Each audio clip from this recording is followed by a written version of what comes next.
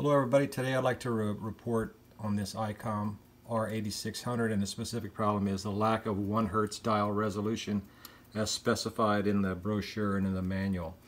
Okay, here I've got it, as you saw on the start screen, it's firmware revision 1.34. This is the first revision that came with my radio. Reading the manual says that the minimum frequency resolution is 1 Hertz. This is on page 14.1 of the manual. But when you go into the radio here, it will not resolve 1 Hertz.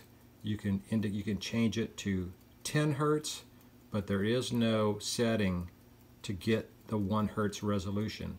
You can enter it via keypad or with a computer or whatever to get a discrete 1 Hertz, but a lot of good that's going to do you when you're trying to tune in a CW signal or an RTTY signal or some pirate station that's off frequency. The manual and the brochure specify it, but it won't do it. Now Icom allows you to use user-defined increments down here, but again the radio will not let you enter anything lower than 100 Hertz right here.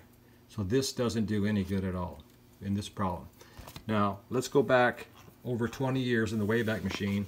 This radio is an Icom 746, and it specifies 1 Hertz as well, and it does the 1 Hertz tuning, as you can see here.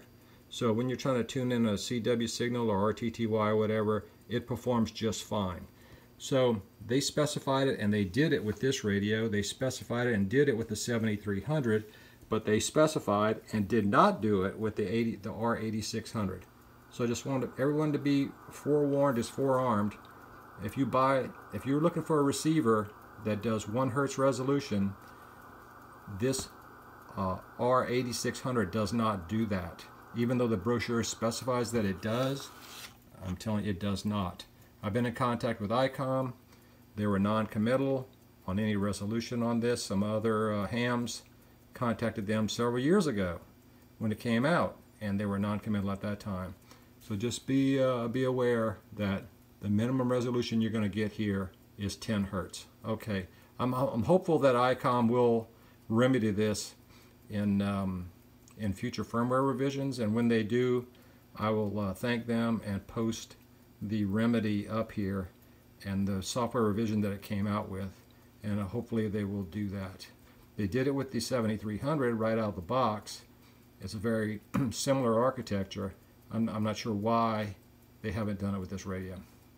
But just know that if you're looking for that feature, this radio is not going to give it to you. Okay, thanks. I'm out.